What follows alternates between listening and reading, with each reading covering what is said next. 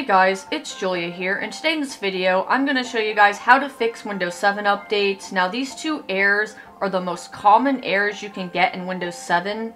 So as you can see, I'm checking for updates, and it gives this error code, the same error code that I got in the Windows Vista video where I fixed the updates. Well, this is an easy fix. First, you need to check your system properties and make sure it says Service Pack 1. If it doesn't, then you need to install that first before we continue. So I'm going to install Service Pack 1 on this, and that way we will be able to continue with the next step.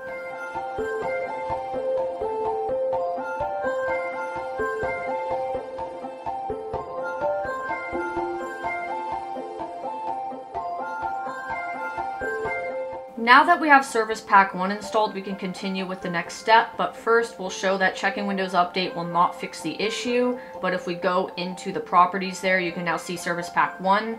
So now we're going to install this KB, which I'll leave in the description, because there's a few updates you'll need to install to fix all of these errors, which I highly recommend you install all of these updates in the beginning and then run Windows Updates, but in this demonstration I show what happens if I only just install the one first. So anyways, that's that. So after the reboot, I went back into Windows Update, I clicked check for updates, and you'll notice something different. So we got almost 200 updates, so this is the way I usually install updates, and I highly recommend you guys do this because if you install a ton of updates, it'll fail. So I sort it by size, and I start by installing the smallest updates first. I recommend doing 50 at a time. I was able to get away with a bit more because usually it's when it's over 100 updates is when it would fail because I guess it's just too many. However, in some cases, all updates will install if you have an SSD. As you can see, there are still some error codes there, but that's due to the other updates we need to install. But I do repeat the process of installing like 50 updates, or actually 60 in this case. As you can see, we still got the error codes, so now I'm just going to repeat the process of just installing every single update until we get to those last few updates that have errors, and then I'll show you guys how to fix that.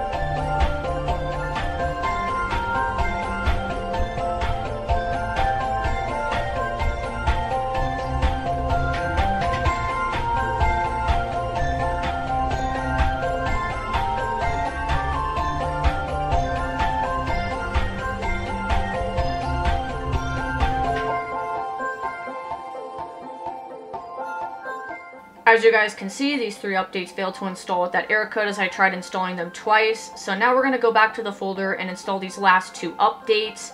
As you can see with this second update, it's going to say it's already installed since I had already ran Windows Update and it seems to install that one. But if you're installing these in the beginning, you shouldn't get that message. But as you guys noticed, the last update was not installed by Windows Update, which is why this error is happening. So now we're going to go back to Windows Update and retry those updates, and you guys will watch that they will successfully install.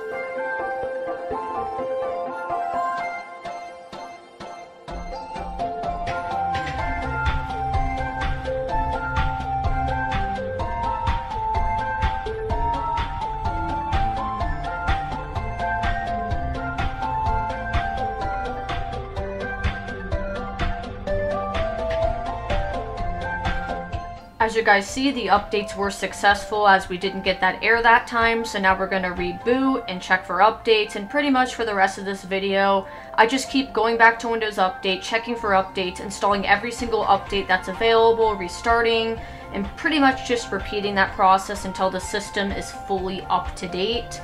There is something I will say though about this, is that yes, installing these three updates will fix the Windows 7 updates. However, it's still not recommended to use Windows 7 as it ended support in January 2020. As you guys can see with that Windows 7 end of support message. You can see it also installs the new Edge, but I just killed it in Task Manager.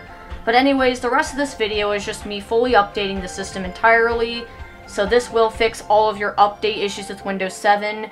You will see a few more error messages, however, installing more updates seems to fix it, because it's probably just an issue with an update needs another update, or it needs to reboot or something like that. But in the end, we get the system fully up to date. So the reason why Windows Update has issues in Windows 7 is due to Microsoft ending SHA-1 and also the fact that all new updates were signed with SHA-2. I'm not sure why the update is not offered through Windows Update. Well, one of them is, but the other one isn't. I'm not really sure why, but that is why it does not work.